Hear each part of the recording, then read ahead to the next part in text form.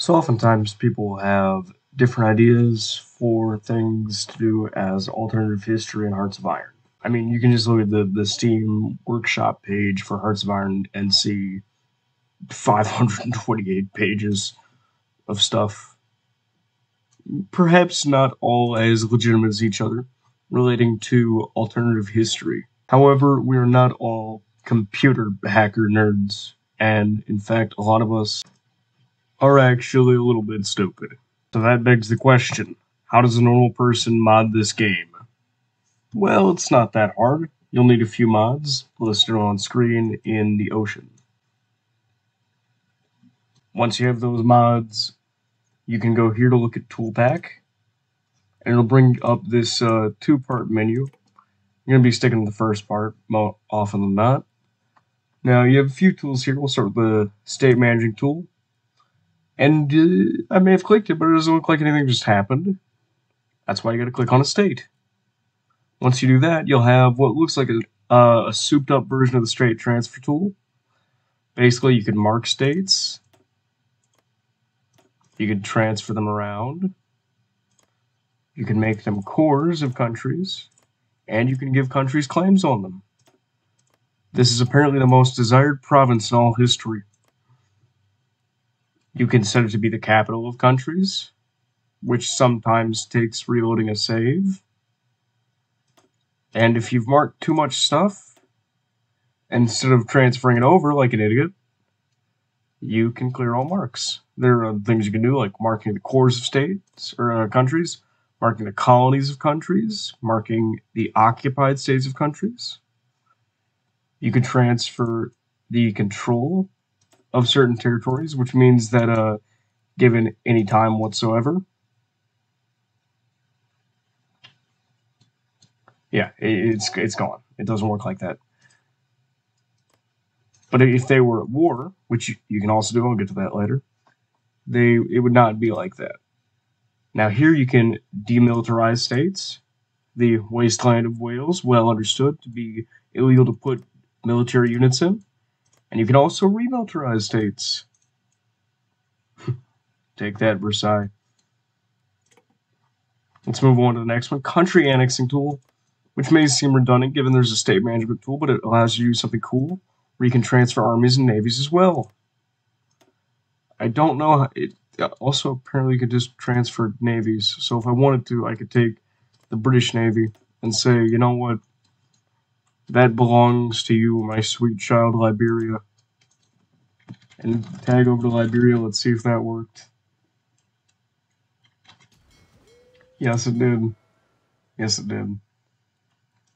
But more importantly, you can do things, for example, like, let's tag over to Persia here.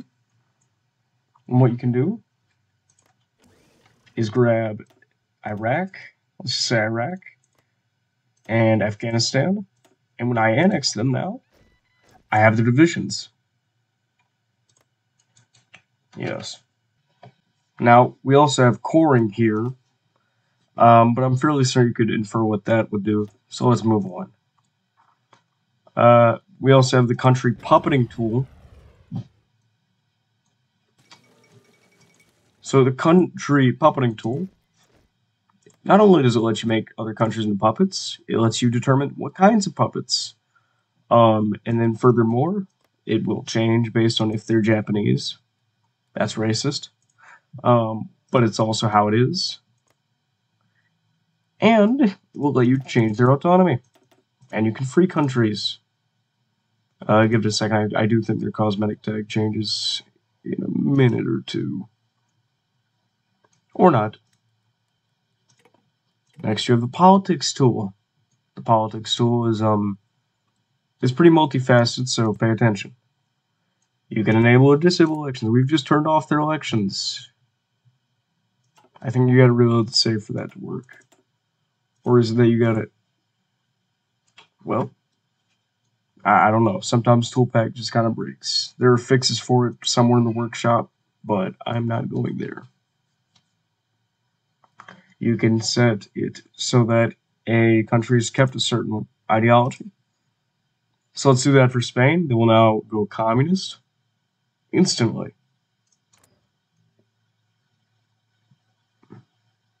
Because that makes sense. Furthermore, you can change their ideology to whatever you want it to be. You can add certain amounts of points to ideologies. But of course, in this case, that won't work because I already have the national spirit added. Now you can also go to the diplomacy tab and have countries guarantee countries. So let's say France wanted to guarantee Bulgaria. Cool. And it doesn't have to worry about these restrictions. See how it says they're too powerful compared to us? Well, doesn't matter because we can guarantee them anyway. This makes sense. Non-aggression pact can be set up. You can have military access added, but only one way for some reason. I don't know. Just tag between them, do the commands and all that. That'll probably work. You can also add opinion modifiers. So now Romania should like Turkey a lot, or the other way around. You just couldn't see it until we tagged Romania. You can go to stance and have, let's say, Greece creates a faction. There are some already existing names, but that's another mod comes in there for later. Let's say Greece creates a faction. They can also dismantle that faction. You can also keep pressing it to go through the stock names. You can add countries to this alliance. This does not make sense. You can have them leave factions. You can even go as far as to make countries leaders of factions. Or you could dismantle every faction. You can cause civil wars. And if you hold shift, you can choose their ideology. You can also have them make truces and declare wars. You can even make peace agreements between countries.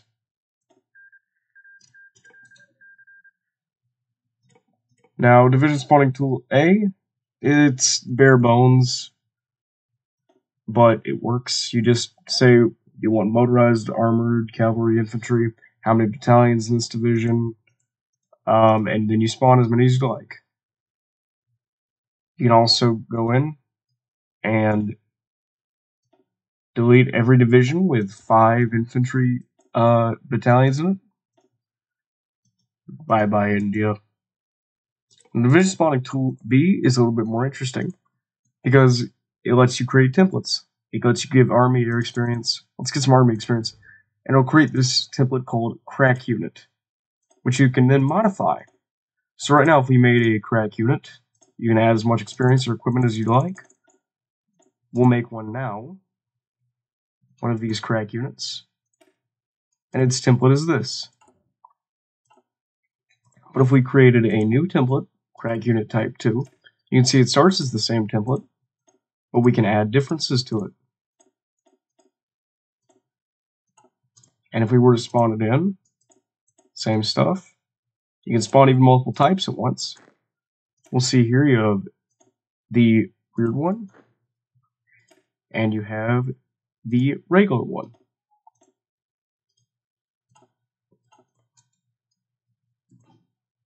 You can also remove all army air experience, all that. And you can have as many as 3 of these crack unit templates. Ship spawning tool, it's as simple as it comes. You can spawn in ships, convoys too. Yes, that's a lot of convoys. It just gives you the base of these, I do believe. You can add naval experience and all. For building, you can add, subtract as many buildings as you want. Add ports to coastal provinces, even up to max level in one click. For forts, you can do a little bit of trolling when you decide to go minimum. No Maginot. With nuclear reactors, you could create horrors beyond man's comprehension. You can even mark every state and make man-made horrors beyond comprehension. You could add rocket silos, even. Oil, all this. Hell, you could even go like this and say no factories and no factories. Don't need them. After that, you have manpower management tool, which is literally just the manpower command in a tool. I wonder if we can underflow it.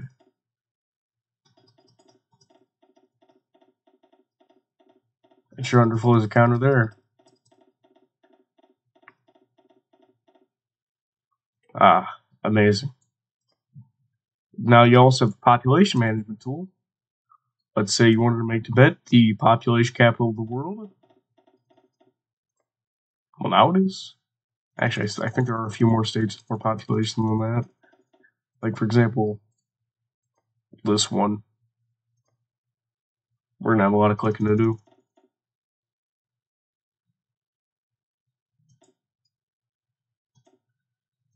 You can change the variable as well. So when you go here,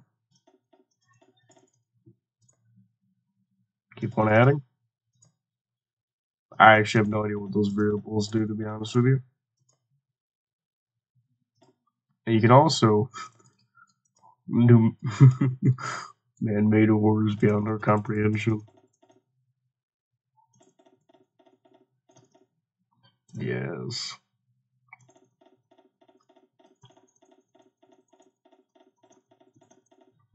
Man-made horrors beyond our comprehension.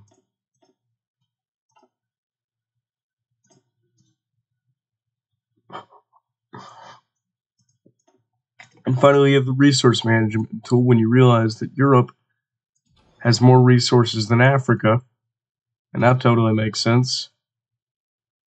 Here, let me just do something to unbias this game, where I just go like this, right?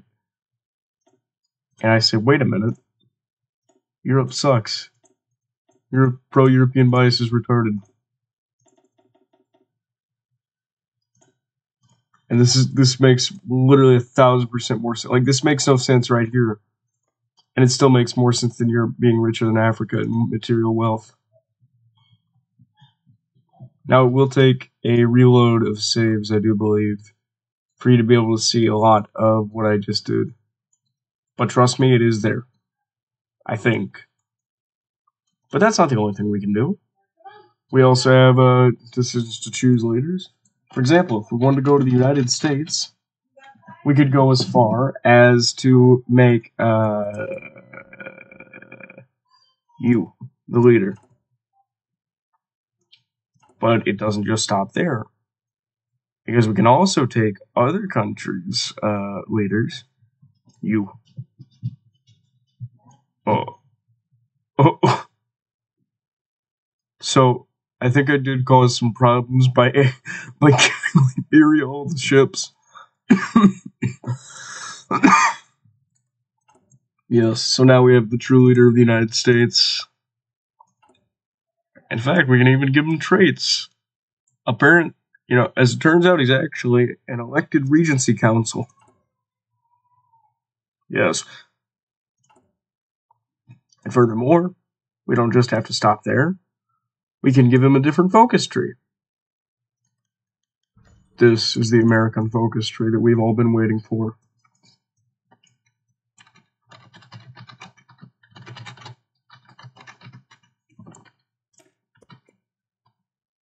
Yes, this makes sense. This makes a lot of sense, of course.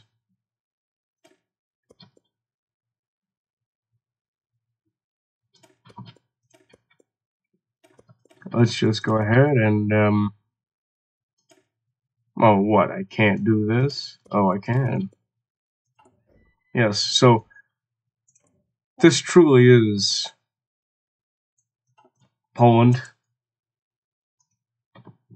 This makes sense. By a lot. Alright. And I should also refer you to a few good resources. Now, this one's a tad more complex, so you might want to be a bit ready to go on ahead and bookmark this like I have. What you'll need to do is you'll need to go to your Steam program files, this PC, local disk C, program files, x86, go to Steam, Steam apps. You'll want to go to Common, then find Hearts of Iron 4, and after that you'll be going to localization, then to English, and here you'll find some very good resources like countries cosmetic. You'll find events, you'll find game rules, all that stuff. You'll find what you need to find in here. For instance, you can find all the base events you might want to use here.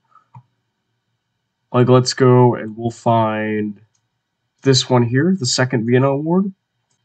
And now we can open the console, type event, Hungary, and now you will have to do a few things. Like, I copied and pasted it like this, just remove the .t. So yeah, you can trigger all sorts of things. Bottom line is, that's how you do it. Also, go to the Hearts of Iron wiki to learn the commands here. Like, for example, here's one that won't actually carry between saves, but it's cool. Tag color, and then you just RGB it. Let's say we want 241, 27, and 85. If this makes sense. And with all that said, that's how you would go about making that.